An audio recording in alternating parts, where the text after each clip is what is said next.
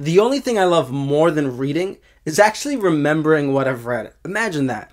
And unlike some people out there who perhaps have some really cool superhuman memory and enter into memory competitions, I am not one of those people. My memory is not great. It's not even really good. It honestly kind of sucks. So how exactly do I remember a lot of the information that I collect when I go reading books? Here enters my Commonplace Notebooks. Hey DevNations Book Devs, I hope you're having a great day. Today we are discussing Commonplace Notebooks and how to really utilize them to be more effective at reading. My primary notebook is meant to be a small notebook used as a reference to other information that I consume throughout the world. This can be social media content, this can be just walking down the block and I happen to perhaps get an idea or perhaps see an ad or see whatever, experience something, I go ahead and write it down in my Commonplace notebook. My other Commonplace notebook, my Commonplace reading notebook, this is what we'll be discussing today. I use my Commonplace reading notebook for when I'm reading. This book is meant to be a sort of log of all the information that I consume specifically when reading books. Now, before we dive into my Commonplace reading notebook, I want to make sure and preface there are no rules to this.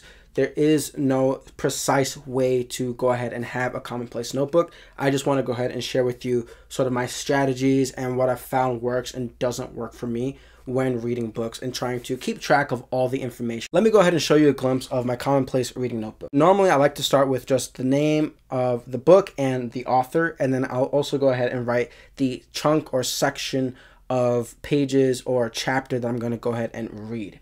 Then from there, of course, I also write the date. So this also seconds as a sort of reading log where I can go ahead and look back. Oh yeah, I've read on this day. This is what I've read. This is the section that I've read in this specific book. As I'm going about reading the book, I'll go ahead and start collecting information that I find most important or most impactful to me while I'm reading in that moment. For example, if I'm reading and I find a really impactful or important quote, I'll go ahead and underline it and then go ahead and make reference to that quote in my reading book, where I go ahead and notate the specific page number, and then I write in quotes the actual quote from the book itself. So that way, if I don't have access to the book, I can still go through my Commonplace book and have access to that information and sort of think through these ideas. What I consistently try to do is make sure to write the specific page number of whatever quote, of whatever idea, whatever thought I have while reading the book. Another strategy I like to do, apart from writing out quotes or specific ideas, I like to also go ahead and at the end of each chapter or the end of each reading session, aggregate and accumulate what did I actually read. So a fun challenge I have for myself is after every single reading session, I like to force myself to have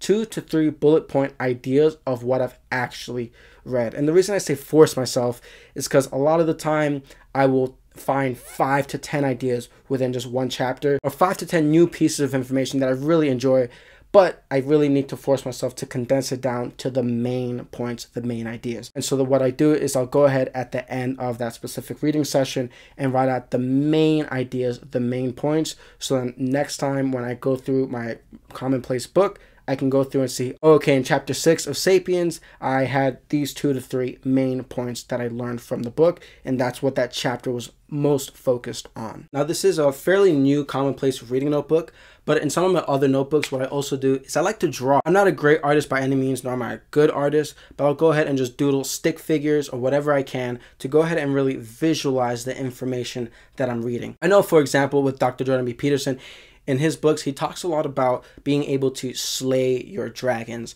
And so I remember creating this little stick figure with a shield and a long sword and then a dragon right next to it. And it's all about being able to slay your dragons. Trust me, the image did not look great, nor did it really look comprehensible at all, probably to any other person. But it made sense to me, and it actually forced that information to be a little more solid and more part of my DNA because I took the time to sort of imagine having to slay a dragon. Of course, you want to go ahead and find your own ebb and flow when using your Commonplace reading notebook. A strategy that I found helps if you don't want to go ahead and break that flow when you're already really focused into the book is as you're reading your book, go ahead and make some sort of mark or notation so that you know by the end of your reading session you can go back to that page and then write it out in your notebook. That way you can still sort of acknowledge that new information that you've come across or that impactful quote. You can continue with your reading flow without having to disturb it. That way you don't have to take another 5-10 minutes of trying to get back into the swing of things. Another tip I would recommend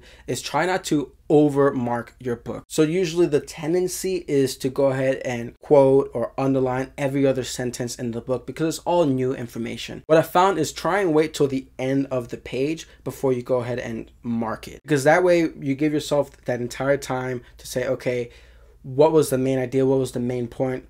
Perhaps that idea continues to keep going and flowing throughout the next few pages, and then you finally get to the point. There is no right or wrong when it comes to developing your own commonplace reading notebook.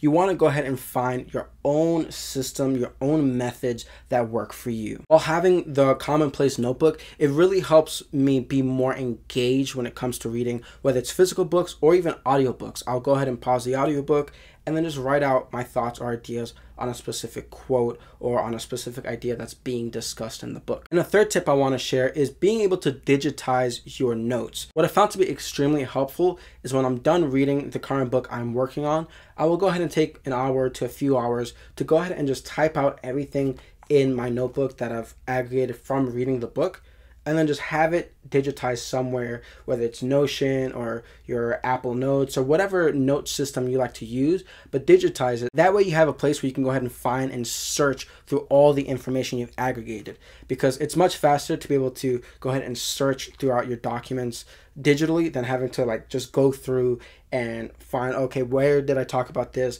What chapter spoke about that? It is a bit more work when you've gone through the book, but I definitely think it helps with aggregating all the information you've learned, because one, it forces you to sort of review your notes and take a moment to just breathe and review your notes that you've read, review the new information and quotes that you've consumed from the book you just read. Most importantly, you're also able to go ahead and search your documents and find key similarities or key ideas in one book across another, across all the books you've read, across all the information you've come across. You can start finding these similar ideas and you can start making these new connections. The Commonplace Reading Notebook is my favorite tool to use to really aggregate and collect all the information I read through books. And I find that it makes reading a bit more fun, because instead of just going through and consuming the information, I can start condensing this information into more actionable items or thoughts and ideas that I can start utilizing in my own thinking and start incorporating into my own life. If you've utilized a Commonplace Reading Notebook, please feel free to share down below